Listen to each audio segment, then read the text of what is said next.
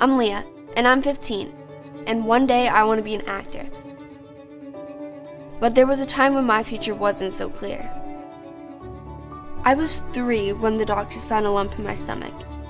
After some tests, they told my parents I had cancer in my kidneys. I went through a lot of treatment at SickKids, over 15 rounds of chemo. I was so little then. My mom told me it was a scary time. But even when I was sick, it didn't stop me. My mom said I was always playing dress up. In my imagination, I could be more than a sick kid. I could be whoever I wanted to be.